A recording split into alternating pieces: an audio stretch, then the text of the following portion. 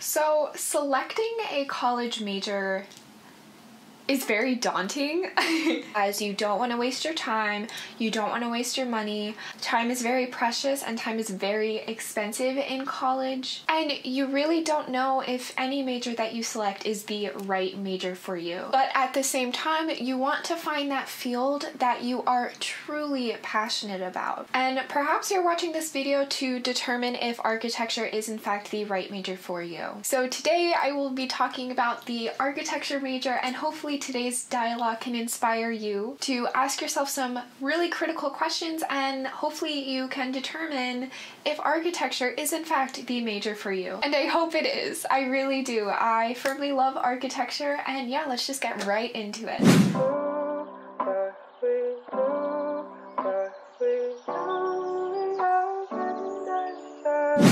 It's your girl Nat here, and I am back with a highly requested video actually, and you guys kind of wanted me to talk about architecture, and hopefully, like I said in the intro, today's dialogue can really inspire you to do a lot of self-reflection, and hopefully you can determine if architecture is the right path for you. I have a bunch of other videos on my channel, like 16 things I wish I knew, things I hate about architecture, all that stuff, and I would highly recommend watching those videos if you want more of a in-depth kind of reflection on architecture and the major as a whole. On this channel, I always strive for transparency, so I really don't sugarcoat anything, and even though I do have some negatives about architecture, I funnel a lot of time into this YouTube channel which is about architecture, so needless to say, I love architecture. If you're new here, be sure to like this video and tap that sexy little bell icon down below. And we have a Discord, Patreon, all that good stuff, so do whatever you feel comfortable with doing, and without further ado, let's just get right into it.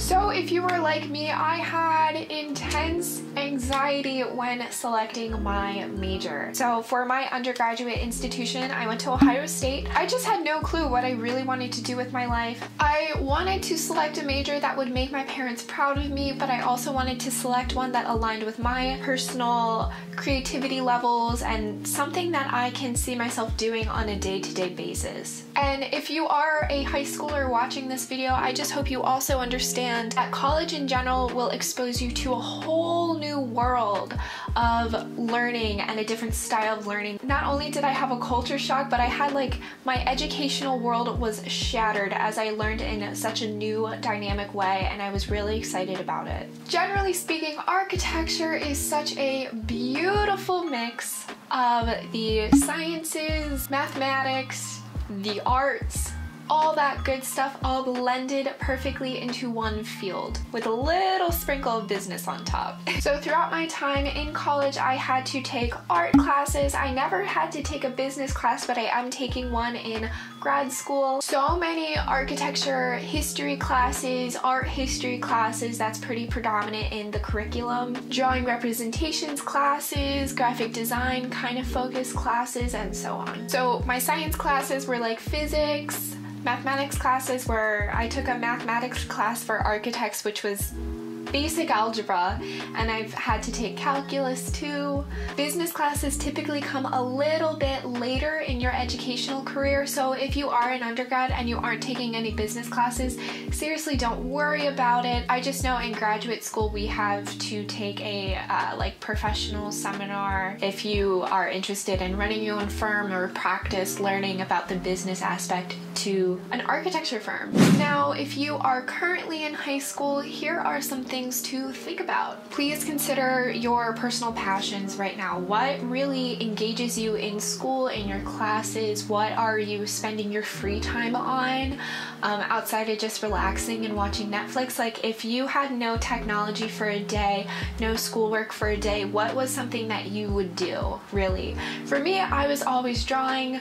I absolutely love fine art. That has always been a passion of mine, and always trying to draw something better each time I decided to pick up a pencil. Also, ask yourself, do you like ceramics, 3D modeling? Do you like building little mini models from Hobby Lobby? All this is a really good sign that maybe architecture is in fact the major for you. Also, another really good thing to consider in architecture is that you will all the time be working with partners and group projects just because you're never going to solo design a building by yourself, except for maybe the first couple years in school, but after that it's a lot of partner projects. So do you work well with others? It's a good question to ask, and can you see yourself working with others in partnerships and group projects for the rest of your life? And also, another good self-reflecting question to ask is, how well do you personally handle constructive criticism?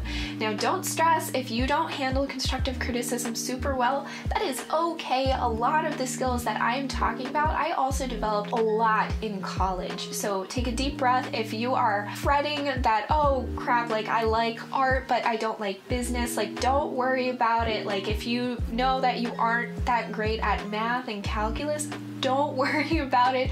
There's always this, what's that one meme saying that like architects are engineers that don't do math or something like that? But it's true, it's true. We really don't do that much math, that we just kind of brush that off our plates and kind of hand it to the structural engineer. But it's okay, don't stress. I'm not trying to dissuade anyone from studying architecture. Now, as for the architecture degree itself and the primary reason as to why I switched my major from design to architecture at Ohio State, here it is. You can do so much with an architecture degree, and I don't think a lot of people understand this or realize it. Like I said, I majored in design foundations and then I transitioned into architecture, and the main reason and the only reason I did that is because my dad, I've mentioned a couple times, he works in construction and he works with a lot of architects. He had his one buddy call me and he said, anything that I want to do in my life I can do with an architecture degree. Now, at the time I was considering I wanted to design furniture or some kind of like cool products or something, and that's why I was leaning towards industrial design over interior design. And I called him and he was like, listen, you know, you're so young, you have so much of life ahead of you, and you have so much time to discover your passions. However, everything that I want to do, and he's totally right, anything that I wanted to do at that point in time, I could do with an architecture degree. So if you want to do stage design, you could do it with an architecture degree. If you want to do interior design, you can do it with an architecture degree. If you want to do real estate, you can do it with an architecture degree. Civil engineering is going to require a little bit more work, but you can still transition into civil engineering with an architecture degree. You can do carpentry, urban planning, so much with an architecture degree. But the converse is not always true. If you major in real estate, chances are you won't be able to transition into an architecture degree. If you do interior design, you won't be able to do architecture. I'm not saying that you can never do architecture. However, architecture allows for that beautiful transition into another professional field, or you can take other classes on top of your architecture classes if you are confused about what actually are your passions in life, because it's so stressful. And I understand if you are 17, 18, 19 years old, being asked to pick a major that you're going to study for the rest of your life is really, really stressful. And honestly, I don't really like it that much, but whatever. So now let's talk about salary. So salary is another very important thing to consider when you are selecting your major. Now, my aspirations are to, in fact, become a licensed architect, but I am fully aware of the fact that when I am interning, getting those internship hours, if you want to know actually how to become a licensed architect and are confused about what I'm saying, check out that video. You're kind of the low man on the totem pole right now, and you aren't going to get paid well. And even once you pass your licensing boards, you probably still aren't going to be paid super well. Now, you can really work your way up that ladder and get paid 6 figures, no problem, no questions asked. However, for the first couple years working in the field of architecture, it is going to be a little bit more financially stressful, I would say, but it's not saying that there's not opportunities for growth. So the average annual income, according to Way Up, for an architect is about $79,000 US dollars. And like I mentioned, there are going to be higher salaries paying upwards to $120,000 US dollars.